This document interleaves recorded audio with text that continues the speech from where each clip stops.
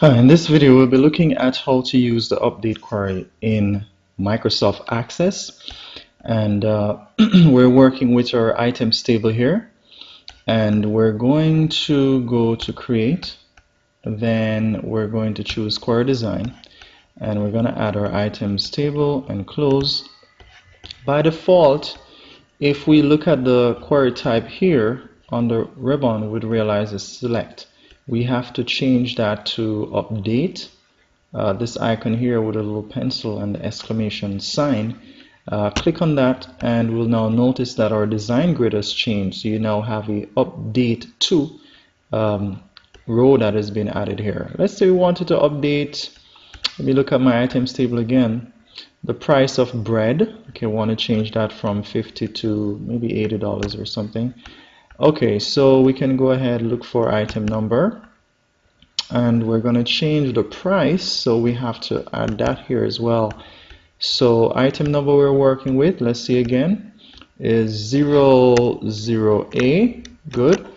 So I'm going to put that here in terms of our criteria on the item number.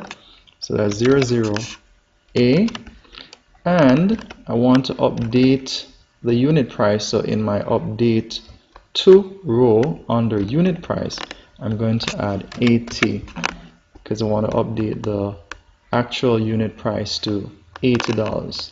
So if I should go to under query tools here, design, click on run, you now notice that this little icon pops up asking you or letting you know you're about to update one row. Do you want to do it? In this case, it's intentional, so we're going to click on yes. If this was an error, obviously no.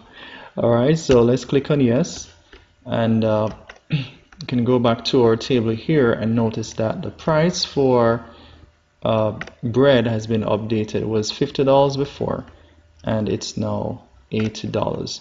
Hope this video helped you, and if it did, or if it does, then please remember to click on the like button, and you can always leave a comment and also subscribe. Thank you for watching.